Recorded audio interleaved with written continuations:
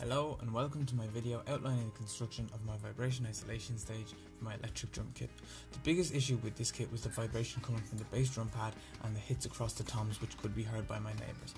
I wanted to build a stage for my kit, but the types I'd seen were too unreliable in design, made from balancing wood on half-quick tennis balls. After which I stumbled across a video on YouTube by Vdrum tips. The isolation stage constructed in this video was the most sophisticated type I had seen. After contacting Vdrum tips about the stage, I decided to go ahead with the build, but a slightly different build to the one in his video. This is the Sylomer 11 used.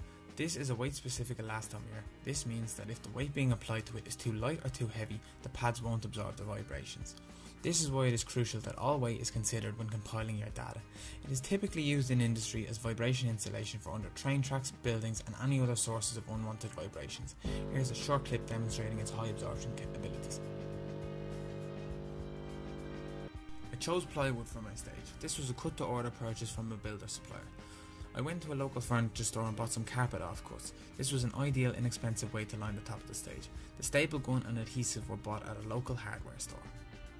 I had also downloaded an app from the Play Store that measures vibrations. This was used just as a rough guide to visualise what kind of vibrations could be sensed throughout the floor before and after the stage was put into place. I had placed the phone in numerous positions and played soft and heavy to see what the difference, if any, could be recorded. So the first thing I did was I cut the carpet to measure. I left a border of 100mm of carpet around the board. The board was then lifted and the adhesive was applied to it. The board was then placed back down on the carpet. The edges of the exposed carpet were then rolled around the board and stapled down to it. This was done the whole way around.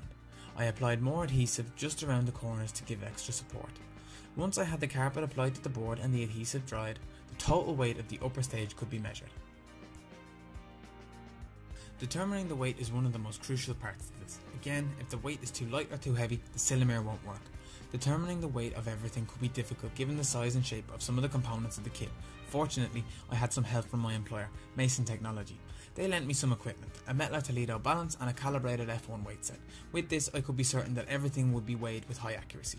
And remember, never touch calibrated weights with bare hands. Once I had the balance set up, I could commence weighing all the components of the kit. Using the Sylomer calculator downloaded from the Vdrum tips website, I systematically went through the list and edited the file so that it was relevant to me. Once I had the weights recorded, the pad size could be determined and it was time to cut the pads to the appropriate lengths.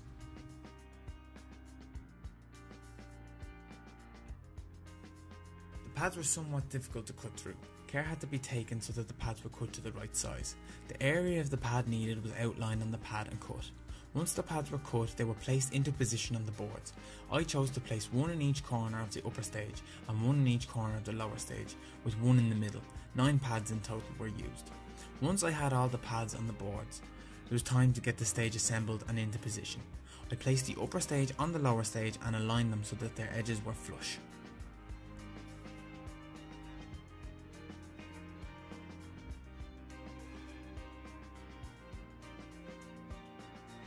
All in all, the stage was a complete success.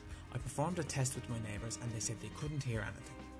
The result from the vibration recording app shows some information.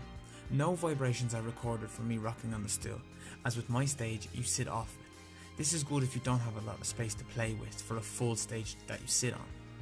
The next 2 screenshots are recordings of me using my double pedal and playing very heavy. You can see some vibration across the timeline. The final slide is me playing with double pedal. Minimal vibrations are recorded and none that could be heard by my neighbours. The cost of the material can be seen below. This is by no means a cheap solution, but it is a reliable one that's worth investment if you want to play peacefully and uninterrupted and not interrupting your neighbours as well. So there you have it. Thanks for watching my video. Be sure to like and share. If you have any questions or comments, write them down below and I'll get back to everyone as soon as I possibly can. Special thanks to Vdrum Tips for all his advice and Mason Technology. Right, thanks and goodbye.